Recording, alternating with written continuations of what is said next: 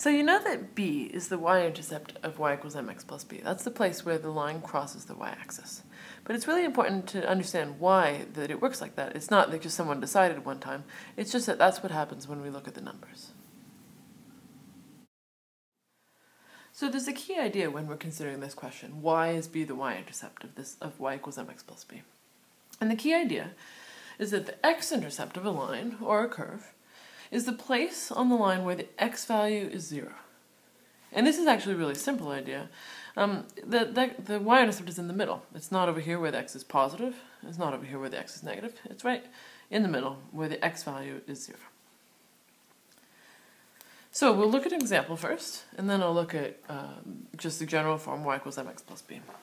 If we had the equation y equals 2x plus 5, if we wanted to find the y-intercept, we'd substitute x equals 0, because that's the place where x equals 0. And we get y equals 2 times 0 plus 5. But 2 times 0 is 0, so we have y equals 5. So that would give us a point on the line at 0, 5.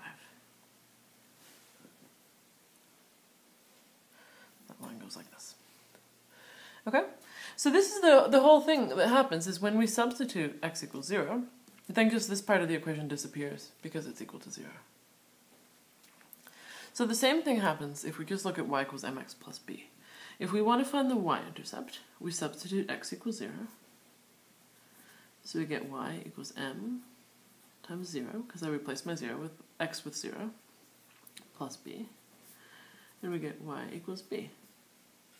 So that means that the point 0, b is the y-intercept.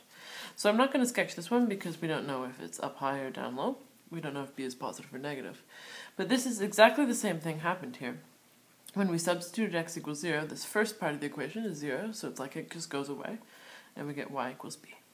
So that's why b is the y-intercept of the line y equals mx plus b.